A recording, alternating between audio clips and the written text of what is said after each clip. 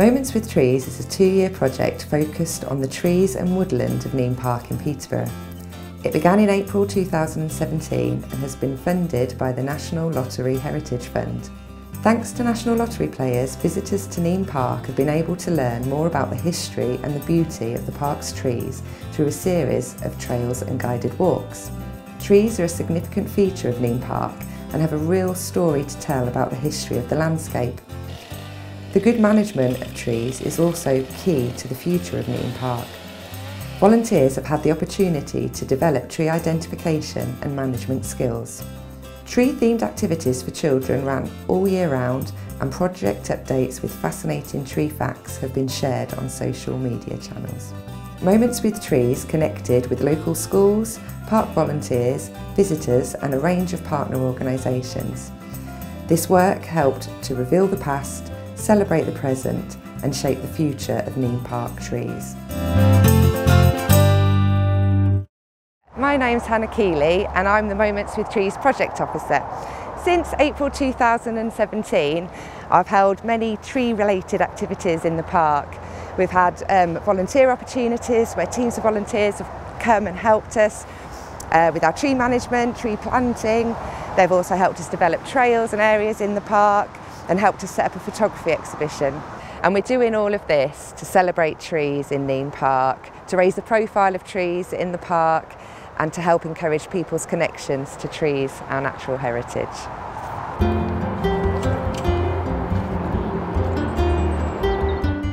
With the help of Rennie Antonelli from the Green Backyard Community Garden, groups of volunteers coppice willow from Nene Park's osier beds, then planted and weaved the cuttings to create a 100-metre willow tunnel. We're building an entrance to the willow tunnel, and this is very creative. It's just like a nice undulating pathway as you go through the willow tunnel. So it's a chance to be creative because you can twist and turn and make little swirls as you go along. So it's a lovely thing to do, and hopefully it'll be pleasant for people to walk through when it all gets established. We're from BGL, Budget Insurance Group, here in Peterborough. And we are from the pricing team, and this is our volunteering day, trying to give a bit to the community. Basically the process is you use this digger or something, whatever it's called, to dig the holes. You put in the willow tree, which you can cut from anywhere, and continue tying the tunnel, connecting it together until it's all form one big massive willow tunnel. And that's what we're trying to achieve today. As you can see, we're almost at the end of this section. But we're hoping to do better than every other team that has come here volunteering. So it just basically loosens up the fibres in the willow. Yeah, we're here on a volunteering day, just give back to the community that we all live and work in. Bit of team building and yeah, just a sense of well-being.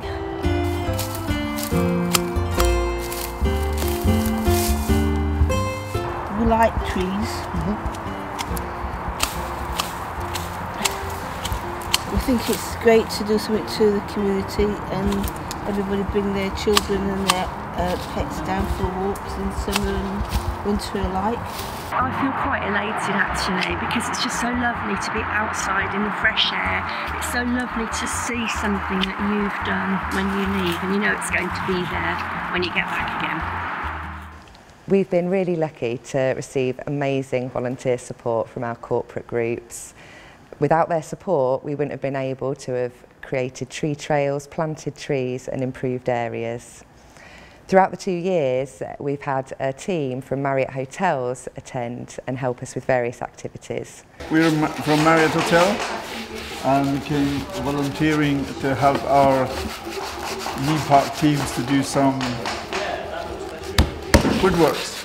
So we've got a take care team at the Peterborough Marriott. So we just volunteer our time to help out the local community. So this is just one of the activities that we do. We arrange them quarterly, along with other things like lift picks and things like that. So today we are taking all the bark off these logs and sanding them down to do tree markers. And then later on we're going to do some planting of trees as well.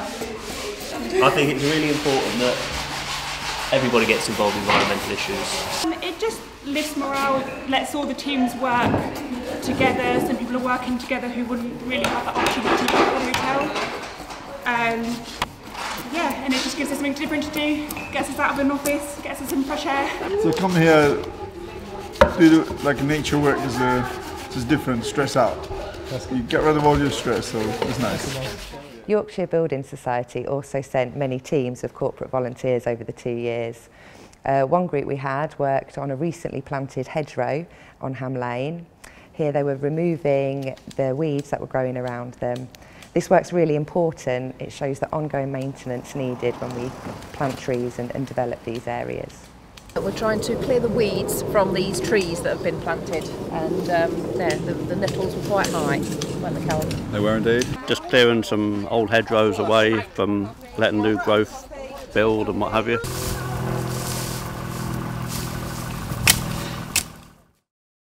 To promote an alternative route to Nene Park, we organised a tree hunt from Peterborough city centre to Ferry Meadows, following a picturesque walk along the river.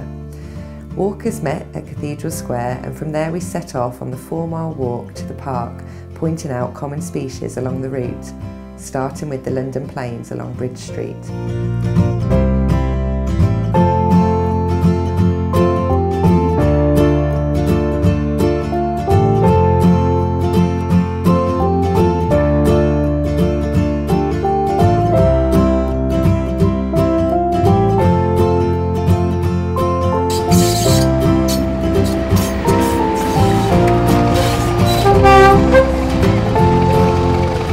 Learn about them, the more you realise how important they are to not just the environment but to our health, as Hannah was just telling us this morning. I hadn't even realised that we actually get health benefits from breathing in what they exclude.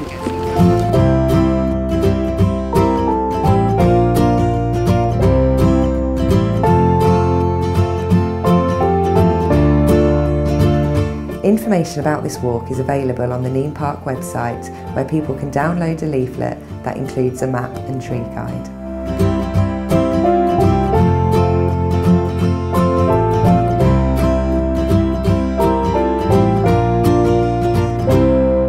Nene Park are very proud of their majestic elms outside the visitors centre. They were here long before the park was created, and they are a constant threat from Dutch elm disease. Trees are 150 years old, which is pretty unique in the UK, because most of the mature elm trees have the Dutch elm disease, have been lost, so which is very tragic. So to have 3 trees in the park at that age, we're very lucky. The trees are inspected daily through the summer months when the Dutch elm beetle is more prevalent. So yeah, they're inspected daily. So the duty ranger, first job of the day is when they come down to log on, is they will have a look at the trees, check them all around for any Dutch elm disease that looks present. If there are any, if it does look that one of the trees have been infected, what we normally do then is one of the tree team will come down and they will hopefully arrange for a climb to go up and inspect the infected area, and if it has been infected, that will then be removed. The tragic part is with Dutch elm disease, if it's not caught early enough, it can be fatal for an elm tree. And sadly, we lost one last year through Dutch elm disease. We think it got infected in autumn 2017, but it didn't really come out until the summer of 2018. And there's nothing we could do, so the tree had to be felled. Everyone was deeply shocked that we finally come to lose one of them. So much care had been put into these trees. We were all shocked, and I think for the tree team, to the visitors, it was a very glum day to fell that tree. But we're hoping we can keep the 3 mature elms going for a few more years yet.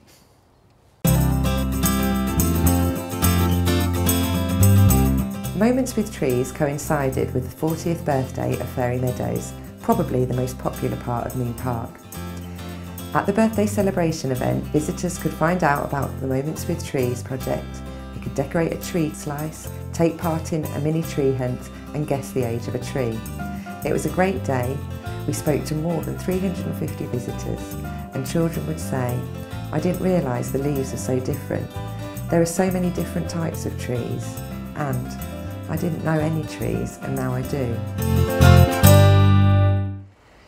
I feel Nene Park and its trees are an inspiration to musicians, poets, artists. Kate Paskin is a local artist who uses trees in her work.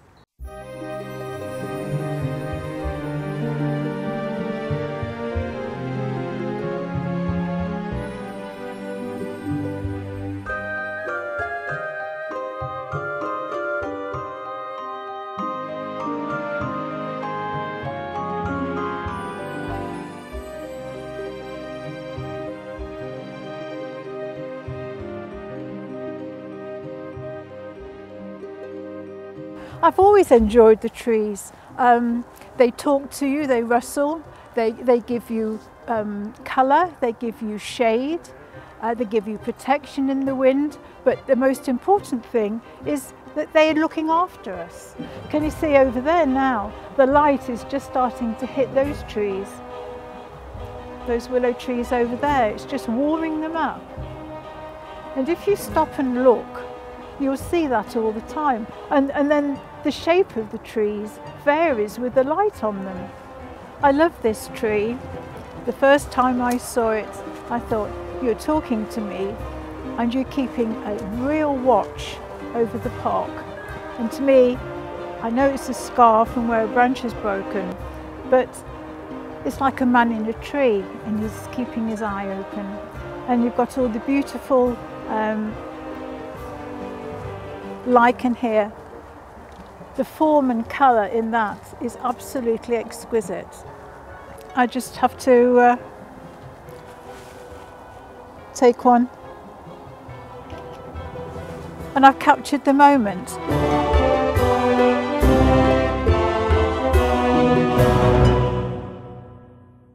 Outdoor activities and nature studies are a huge part of being a cub or a brownie. These Cubs and Brownies came to the park, adopted a tree and learnt all about it. Hello, I'm Farah and I'm here to talk about the amazing Scots pine. Did you know the buds on the Scots pine are cones? The Scots pine has a special skill. It can regenerate itself. My name is Noah and I'm studying the crabapple. Unlike many trees, the crabapple grows singly. Sometimes woods will only have one tree, and it is a UK native. Flowers in spring, sweet scented blossom. It's pollinated by bees and other insects. This develops into small green apple-like fruits, 2 to 3 centimetres across. The fruit turns red when ripe, and birds eat the fruit and disperse the seeds. Hello, I'm Olivia, and I'm going to talk about the beautiful silver birch. The bark is silver with dark patches.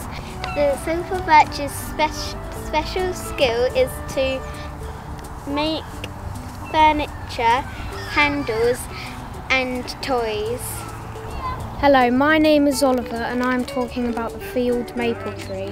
Its wood produces the hardest and highest density timber of all European maples, and its leaf has 5 points in total, 2 at the bottom, 2 in the middle and 1 at the top, so 5 points in total. Its bark is very thin and bumpy and the sun is very good for shining on and off of it. Hello, my name is Lowell and I am going to do the ash tree today. The seeds of an ash tree are called keys and the wind scatters them from the tree. The ash tree produces a substance like olive oil. It can be used in treatments or stomach disorders. The wood of the ash tree is flexible and therefore perfect for making hockey sticks, tennis rackets, canoe paddles and musical instruments like a violin or a viola. Hello, I'm Eric and I'm going to tell you about the amazing pedunculate oak.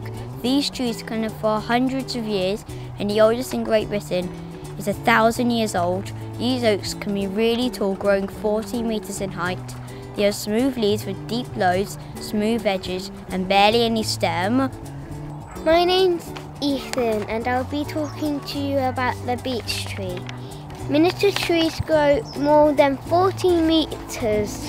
Male flowers are like yellow custards what hang down from stalks. Female flowers are in pairs surrounded by a cup, both appearing with the leaves on the same tree. Hello, I am Rory and I'm going to talk to you about the rowan tree. The rowan tree is also known as the mountain ash because they can grow well on mountains. Also, the leaves are similar to the leaves of the ash. They can live up to 200 years, grow up to 15 metres tall and are a native tree to the UK. The rowan leaf is a compound leaf, a leaf consisting of several leaflets joined to a single stem. Each leaflet is long and oval and has a jagged edge. They are in opposite pairs with a single leaflet at the end. After pollination, the white flowers turn into bright red berries with a seed inside. The birds eat those berries and disperse the seeds so more rowan trees can grow. Hello, my name is Maya and I'm going to be talking about the oak tree. The oak tree can live between 200 to 1,000 years old and can grow 45 metres tall. Hello, my name is Finn. I've been learning about the hazel, which is a deciduous broadleaf tree native to the UK. The hazel is so bendy it can be tied in a knot without breaking. The scientific name for the hazel tree is Corylus avenana.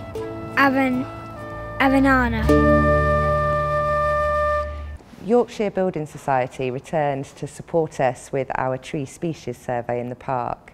Here they received brief tree ID training and then they went into the woodlands, counted all the canopy trees and identified them. This is the first time the tree species has been recorded in Nene Park, and it's really valuable work because one, it will help inform our visitors of what trees they'll find in what areas. It will also help inform our park management plans, and it will also be a historical record of the trees in the park in 2017-2018. At Halloween, witches' belongings were hidden in the trees around the park. Children had to go find those items and then identify the tree.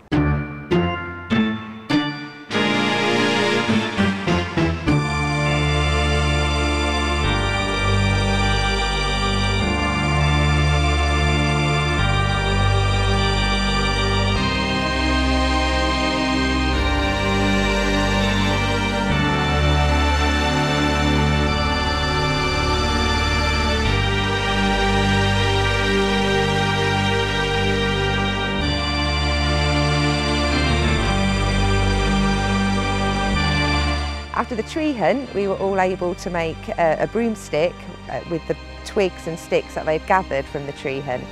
The broomstick was a special broomstick, it was willow, so if they planted the willow when they got home, it would root and grow into a tree.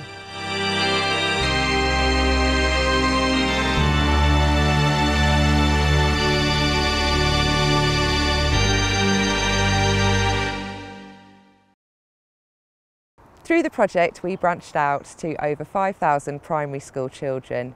Here, workshops were based on the national curriculum requirements and they taught children all about trees.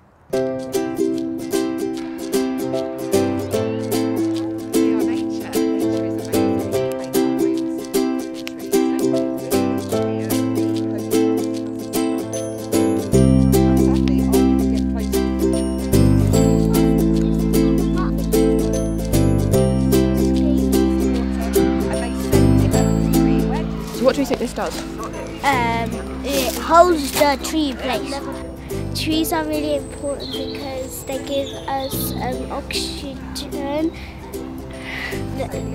Today we will be learning about lime, cherry, horse chestnut and silver birch. Trees has like nice colours, leaves, and they have nice fruits on them.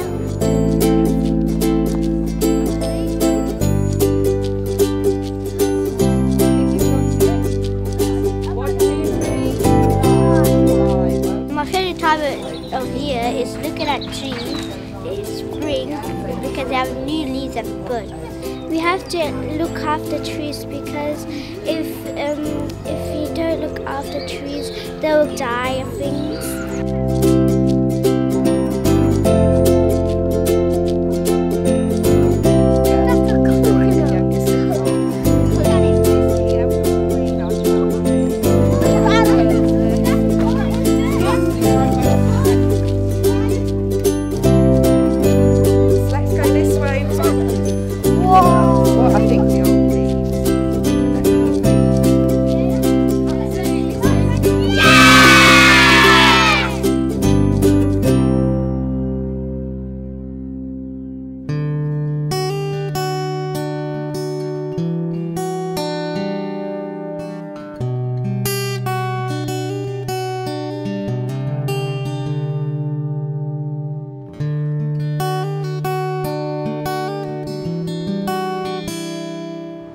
Between April 2017 and March 2019, we have engaged with over 7,000 people through the Moments with Trees project. The native tree trail, the willow tunnel and the sheep wash walk are the physical legacies of the project. The first ever park-wide tree species survey is incredibly valuable, and then the arts and the photography exhibition have helped inspire and enrich our culture.